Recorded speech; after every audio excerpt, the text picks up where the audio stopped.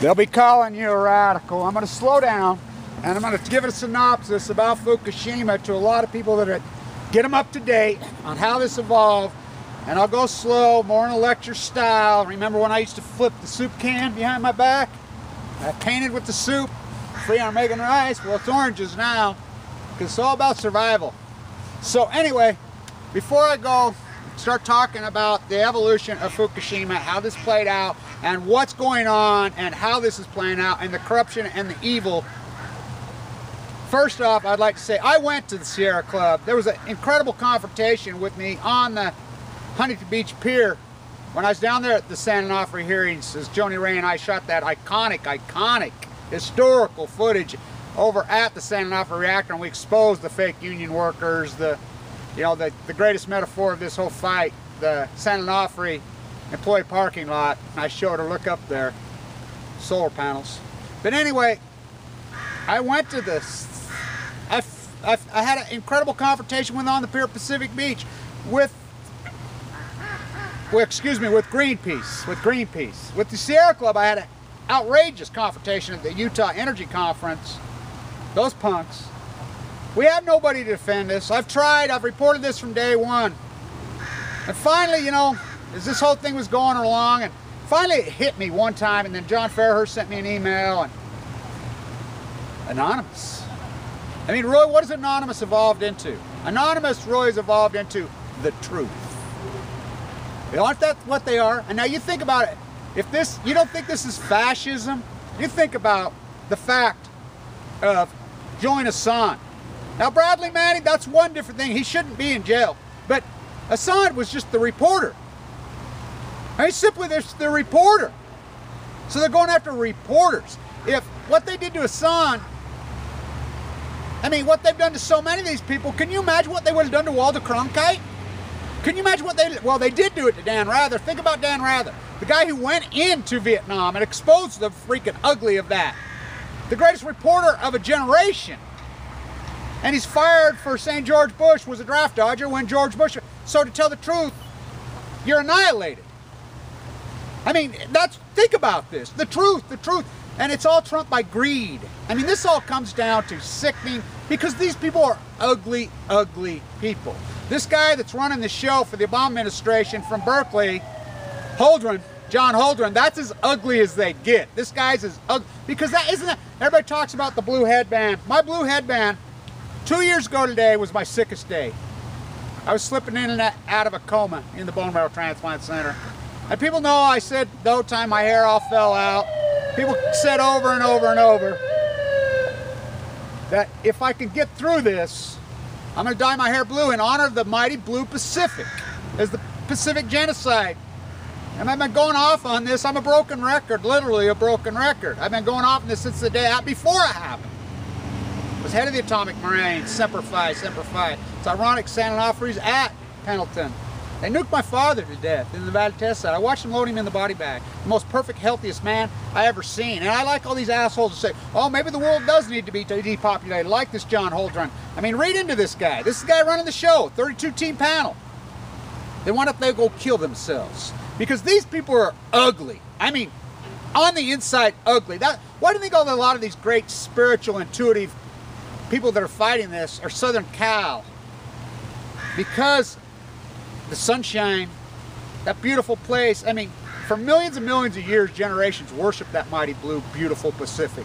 That's what this headband is about. The chemo was burning through the top of my head. As you know, I wore the Jim Henson hat for a long time. And the guy says, I will not take that hat off until I'm better. And I took it off. I put this on because I did dye my hair blue, and I gave some lectures in honor of the mighty blue Pacific. The jet stream. It's homemade. It was made in the U.S. I mean, let's talk about these ugly, because they got no sex, they got no game, they got no art, they got no creative. So their money is their overcompensation for their lack of anything creative, anything beautiful, anything sexy, anything dynamic, anything joyful, anything loving, anything happy. They don't have it. So they overcompensate. They're hateful, evil, hateful. So Uncle Tom, he will go down as the greatest Uncle Tom, because his mother was a downwinder. Barack Obama's mother was a downwinder. She died very young. The open air test in Utah hammered Oklahoma and Kansas just as hard as of Utah. They're cancer rate. So he's so disrespectful. He's got no spine, and I voted for him both times. He's spineless. John Kennedy, and TEPCO really is the Lee Harvey Oswald of this whole thing. Patsy, Patsy, Patsy. John Kennedy stood up on July. He addressed the nation. You listen to that whole July 26, 1963, because he loved the environment. There's nothing more beautiful, more sexy, more creative, more spiritual, more powerful, more loving than to fight for the environment, because nothing else matters. Okay, Fukushima happens. The earthquake, on the impact of the earthquake, 3/11/11. The earthquake wasn't a tsunami. These plants are only built to handle about a 7.7, 7.8 is the maximum they can handle. They'll tell you that. We knew when it was a 9 point or 8.9, whatever, that they fractured. So this is contained madness that sits in these cores. This is totally contained nuclear fission. Once it's released, so they fracture. It was released in the atmosphere immediately, and I went crazy. Gunderson's in there arguing with me. So many people were in there arguing with me. It happened immediately. Hardcore. I knew it. I went crazy. A lot of people went crazy. So the Obama administration knew it. Gregory Jacko, who was appointed the head of the Nuclear Regulatory Committee as a gift to Harry Reid, a Mormon from here, head of the Senate, to block Yucca Mountain, because Yucca Mountain's where we were going to store this madness. It's built in Nevada. Gregory Jacko, I've earned a lot of respect over this for. He's called into the Situation Room. They meet in the Situation Room. This has all been reported now. They have the Joint Chiefs of Staffs in there. They have their science expert from Berkeley, Holdren. They have all these maniacs in there. It all comes down to economy, economy, economy, economy. Relationship with Japan, relationship. This is being reported now. So Jacko comes out. You could see he's aghast. He's just, he takes the fifth on the Hill. He's called to the Hill. He resigns over it. Then they appoint Alice McFarland, who's a geologist, but she's thrown to the wolves. She's learned her lesson that Barack Obama is a puppet for the nuclear industry, for the Department of Energy. That's who's running this evil cartel show. So anyway, they're the treaties that were signed after World War II. The United States runs Japan. The United States is Japan. TEPCO bought Westinghouse. Yes, Westinghouse still runs the show. That's who owns those plants over there. Excuse me, Toshiba. That's who's running this show. So here's what they did. And this is being reported. This creep, evil, ugly, this is the ugliest person on the face of the earth. The Science and Technology team takes over. They appoint a 32-team panel ran by John Holdren. Yeah, he's the Depop guy. He's an evil, ugly, ugly creep. Okay, so Obama hands the reins to them. And as far as California, the cover-up, the marine biology, nobody's reporting out of the Pacific. There were international studies in there in June, which I've related them. The whistleblower sent to from Berkeley. I put them out there before they went out public. I've read it how many times that they went in June. I reported they're dumping water. So what happened the first 5 days of Fukushima? The plume went up, blew over into the atmosphere all over the United States. Well, we have what we call RADNet, which is the Radiation Detection Network. It's government ran, it's massive, it's gigantic. It was bolstered after 9/11 in the name of terrorism like everything else. So we have thousands of those set up, and you go online and watch the radiation. The radiation was spiking all over North America. So what did they do? They crashed RADNet. And their answer was to raise the legal limits, which they did. They raised them dramatically, which we were already 12 times higher. So then they went into cover-up mode and allowed John Holdren and the Berkeley Livermore Lab team to, they claimed that they had a way to handle this. They had a way to handle this through their technology, their cold fusion, their nanotechnology, which they've been lying and saying that for 40, 50 years, because that's, I mean, they make a lot of money on this fallacy. Nuclear is the biggest lie in human history.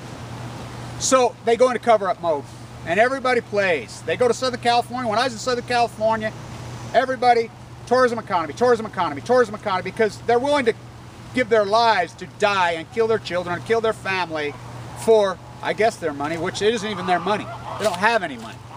The economy already crashed.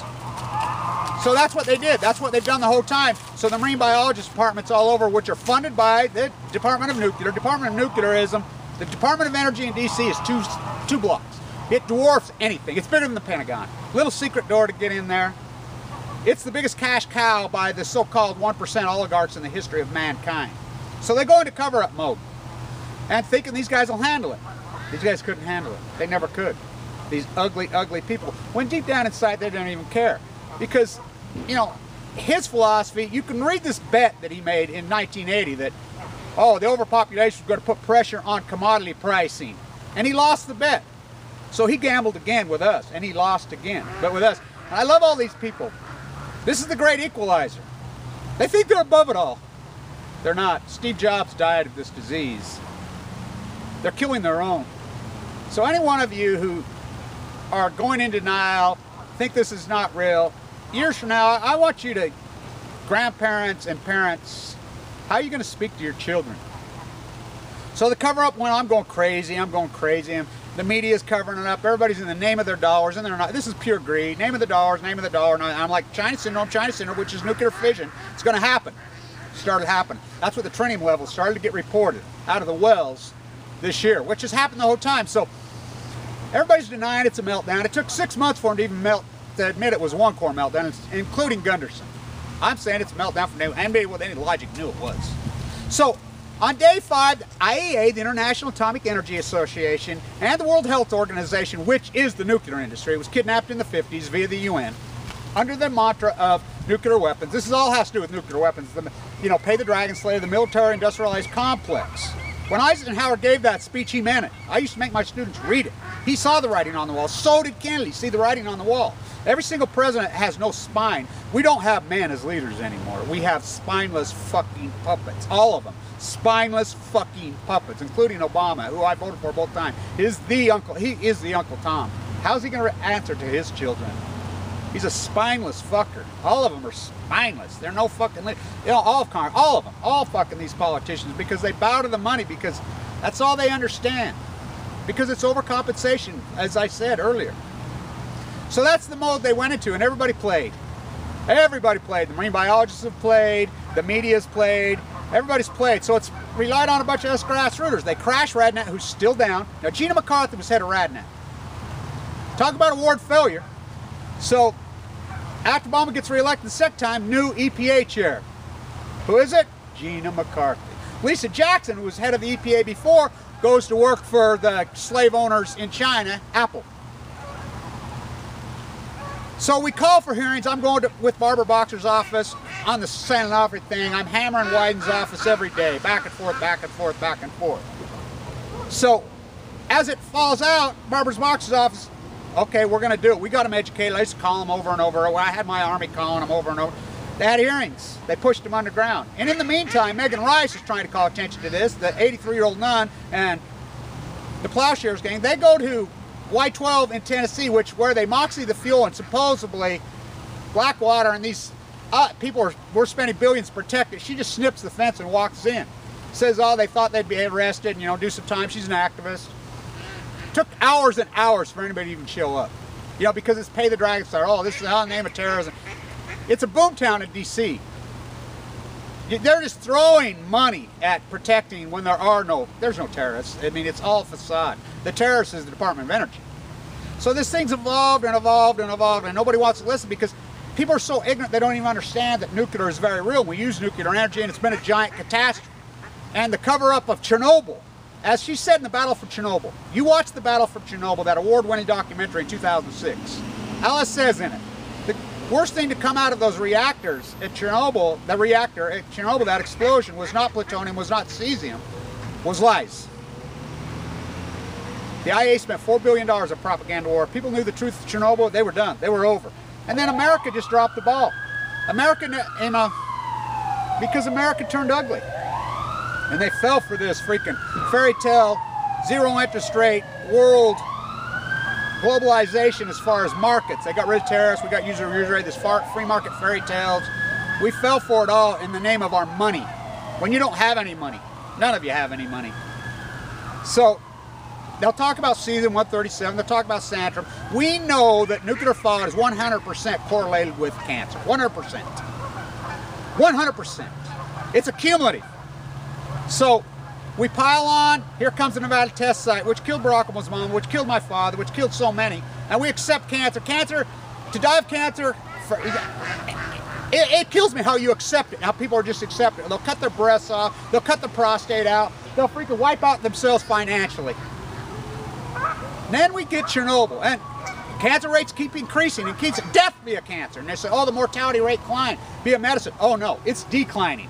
The life expectancy in Belarus and Ukraine went from 72 to 51, wiped out a swath of real estate. Just, you can't even, I love these people that try to posh and grim that somehow somebody's going to go back in there. Yeah, go for it. Go set up camp there. Radiation is cancer. Radiation is death. It's Cuba, now Fukushima. It piles on. You're all born with the metastasite in laying on your bone marrow. Chernobyl. Now this piles on. It's accumulating. So people don't understand. This is not going away. It's never going away. And anonymous, because they tell the truth. I mean, I said it in that speech, to tell the truth. Would anybody ever believe it'd be so dramatic and so hardcore to tell the truth? To tell the truth is to go to jail and be looked at and laughed at.